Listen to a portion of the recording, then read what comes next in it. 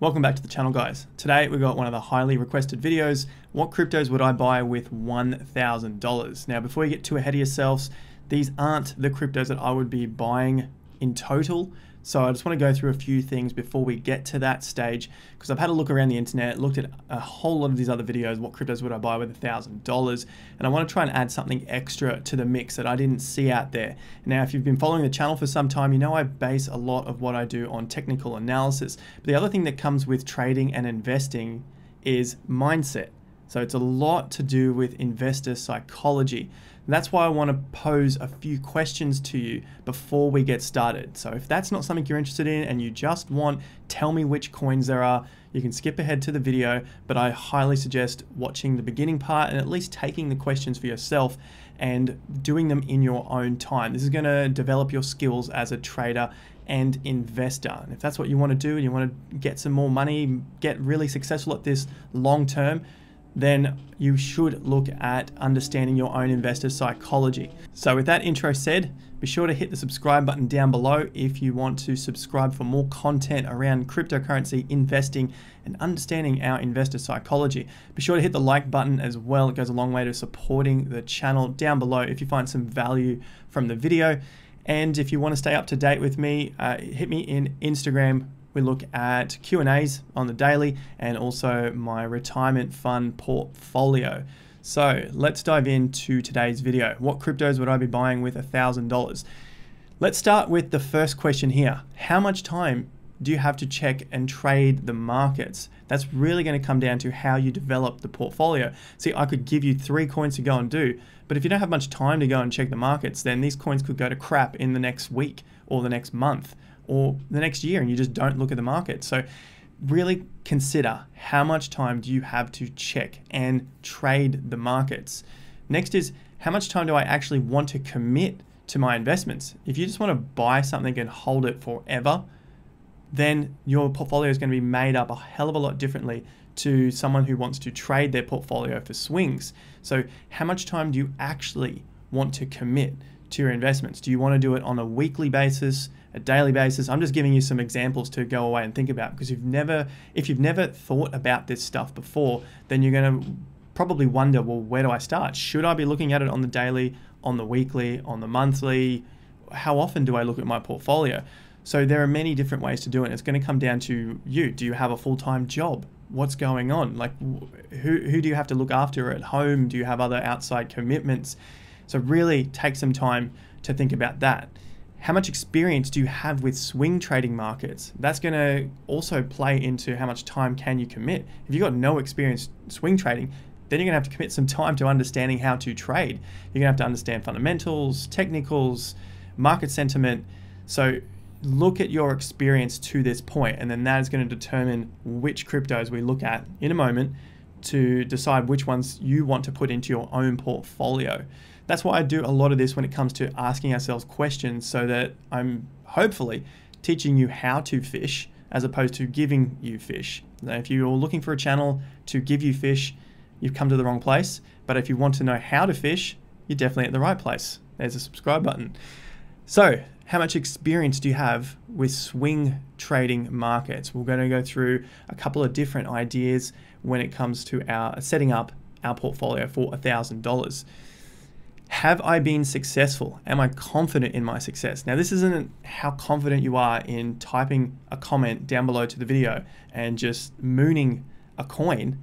This is how confident in your own success, the stuff that people don't see. People aren't going to see your portfolios, even if you say, I bought Cardano at 5 cents and you sold it at $1.50. Like, no one really sees that. They might see a comment and that's about it. This is about being honest with yourself. It doesn't matter. No one needs to give a shit about what it is that you have accomplished. Just matters what you can do and how you're going to move forward with that.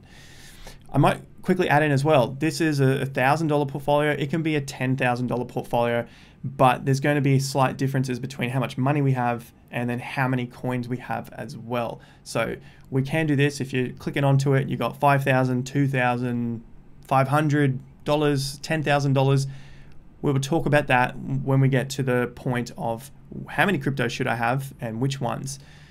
All right, so have I been successful? Go back and look at all of your trades or all of your investments. Are they really successful? Just also look at the ones that you have sold out, not the ones that you're holding and are down 60% or 90%. Look at the stuff that you've actually taken some gains on and be honest with yourself. So really consider those questions. What type of investor are you? Risk on, risk off. Everyone on the internet thinks that they're risk on. It's just, yep, throw down 2 grand, 10 grand. I put 20 grand on some crap, some shit coin like Doge, and now it's down 50%. So there's a huge difference to what you see in the comment sections, to what people talk about online, to what results you're actually getting. So that's another piece of the investor puzzle to understand the portfolio. Now we're picking your strategy. So the questions I've just posed at the top there are by no means limited example there. You have many other questions to consider. However, these are the first ones that came to mind when I consider how I would set up a portfolio starting with $1,000, $5,000, $10,000. There's a few little differences there. So they're the main questions that I would ask. If you have other questions that you would ask yourself, leave them down below or join me on Instagram and ask in the Q&A section. I put up Q&A on Instagram stories. You just go and ask your question there and I answer it on Instagram stories. Strategies: buy and hold. Longer, safer, maybe. So this means like we're just buying and holding Bitcoin and Ethereum. It's going to take us a lot longer to get to our targets, but we think it should be a lot safer considering these coins have been around a lot longer. They have larger market caps. There is more trust in them. One more question we need to add in at the top is, what is our end goal? That's pretty straightforward, and it's a pretty big one because that's going to determine whether you want to be a buy and hold or want to be a swing trader, and whether you're going to have to try and fit into that position. What is your end goal? Are you just trying to go from $1,000 to $10,000, or $1,000 to $1 million? $1,000 to $10,000, pretty easy buy and hold. $1,000 to $1 million, you're going to have to be a legendary swing trader to get there. So this is quicker, but a lot riskier because then you have to spread out your capital across different cryptos. And if those cryptos fail, like altcoins down the list, way down the crypto coin market cap list that are $10 million market cap or $20 million market cap, if those fail, then you've lost a chunk of that $1,000. So it's a lot harder to get started with that. And if you're only putting $200 into these things, you need them to go 10 or 50x from those low points to make a solid gain and to make up for any losses that you have on that $1,000. So you may put $200 into 5 different shit coins that are way down on the coin market cap list. 4 of them fail or don't really go anywhere. 1 does really well and does a 10x. You basically got 2 grand, so you've only doubled your money. These are all the mathematics behind understanding your portfolio and what it is you actually want to achieve. What is your end goal? Swing trading, like I said, riskier, can be quicker if you know what you're doing and if you can understand that maths behind your money management and risk management. So weigh those up, go back over the questions and ask those questions again. So here's a quick one. I'm probably going to another video on, is it possible to find 1,000 X's? So this would be going from $1,000 to $1 million. 2017, I found that there were lots. 2021, there of course is still a lot that can do 1,000x, and we've seen a lot of coins do 1,000x. This is not 1,000%. This is 1,000x. All right, which is, I have to do my maths again. It's 100,000%. Someone tell me in the comments. It's a huge gain from where it is there. 2021, so much more difficult because just the simple reason is that there are so many more coins out there. There's over 8,000 cryptocurrencies now, whereas in 2017, I remember the market cap showing about 1,200, then 1,700 coins, and it was a lot easier to pick these things. And some of the big projects could be found a lot easier. There was AntShares, which ended up turning into Neo. There was Stratus. There was, of course, Ethereum, which was 2015. But Neo and Stratus were some of the big ones from 2017 that did more than those 1,000 X's pretty quickly. So you could turn your money into $1 million very, very quickly. So finding 1,000 X covered there, it's it's pretty difficult in this environment. Not that it can't be done and not that you can't turn something into $1 million, but you're going to have to go back to this question is how much time do you actually want to commit to this? You have to commit a lot of time to finding these projects and then studying the market, learning to trade, then flipping these coins. So it definitely can be done. It just depends which base you're starting from. So how else can you be a crypto millionaire if that's your end goal? Of course there is leverage trading, but again, we go back. How much time do you have? How much experience do you have? How successful have you already been? What type of investor are you? Do you want to be this investor that can be a crypto millionaire? I assume many of you will probably say yes. And if you're not starting with a huge base, then you'll have to go back, study trading, study money management, and fundamentals of these small cap projects, and be able to have a checklist that you can go through and cross them off as you go through the coin market cap list of all of these shitcoins. So a lot of time will be needed for that. All right, we're getting closer to the juicier part that everyone's asking.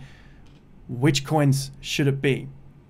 I'll ask you, if you have found value from the video so far, hit the like button down below. Let's see if we can get the video to 2,000 likes. It goes a long way to helping the channel, and it's a free, easy way to support us. Should we dollar cost average into the $1,000 position? I think it's probably better to buy the dip. Reason being, we have to assume a few things now. And from the questions that I have received on Instagram, the comments that have come through in the comment section of the video, I put a lot of polls on Instagram as well. I understand a lot of people are pretty much just starting with about $1,000 to $10,000, and a lot of people are new, so they don't have experience in investing, they don't have trading experience. Some may have some minor experience, but I'll have to assume a few things in order to make this first portfolio up. So how many cryptos should I hold?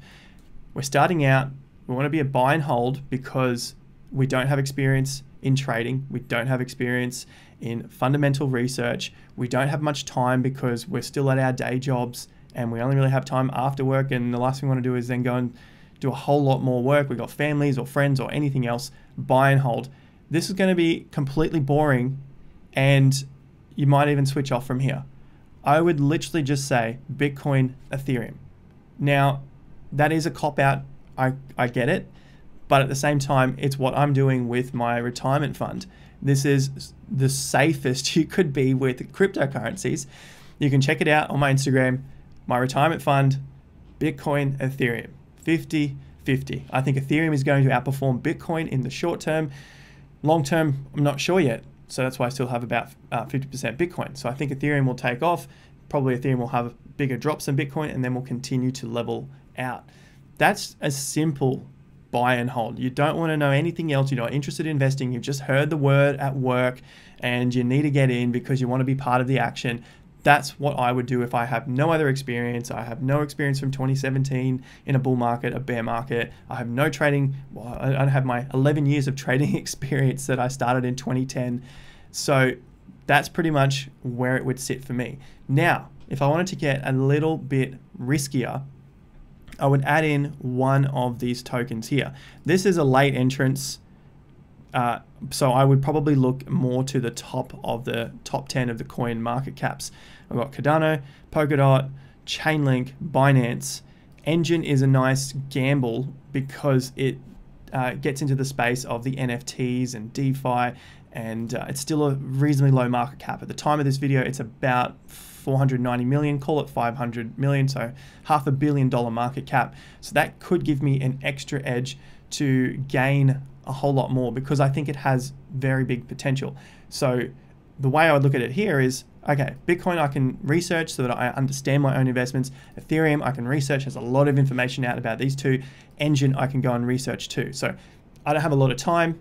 1, 2, 3, easy done. How I would split that up with my 1,000, I would look at a third, a third, a third. Why? Because this will keep my portfolio stable. This, I believe, because I've done my research and I could see the Ethereum Bitcoin chart. I've been watching the channel. I understand trading against different alts to increase my value. I think Ethereum's got a bit more promise against Bitcoin in this bull market to get some gains.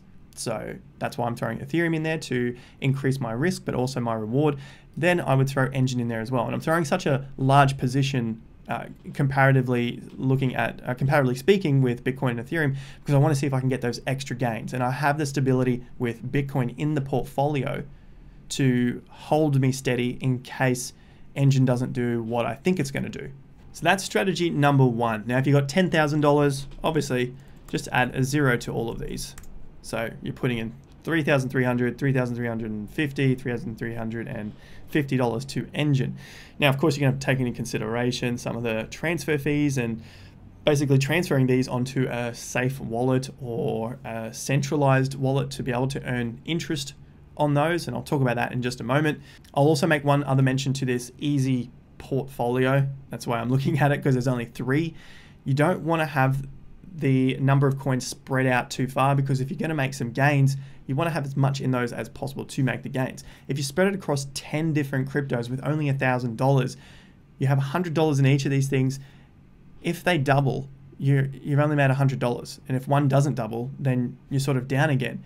So the risk and the money management in this smaller end of the portfolios of $1,000 is you've got to, well, my opinion is we have to take the risk when it comes to the cryptocurrencies. We've got to take the risk into just a few. We don't want to spread ourselves thin, because you're just not going to get anywhere. I see a lot of people say, I've got $20, I've got $50. I don't know if they're trolling me, but if they got $50 and you're just throwing it into one of these, I mean, even if it does 20x, you've only made $1,000. I mean, you've made up to $1,000. It doesn't even matter. It's not life-changing money. It might be for you, but I think we're all here for a little more than a $950 gain off a $50 bet. If you want $50 bets, you got lottery tickets, you got gambling on horses, or whatever else it is.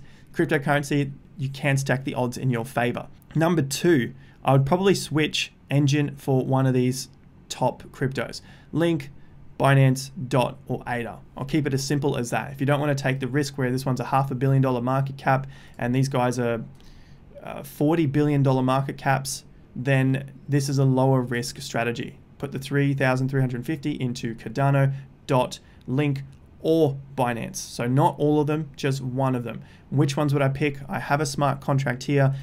ADA is a smart contract, DOT's a smart contract, Binance is a smart contract, Link is an Oracle. So you could take the Oracle route and go with Link, or one of these other smart contract platforms so that you could hedge your risk against Ethereum. I'm going to go with DOT. We've talked about Cardano a hell of a lot on the channel. I'm just going to say DOT on here. So that is number 2. So they're the low risk strategies without much time.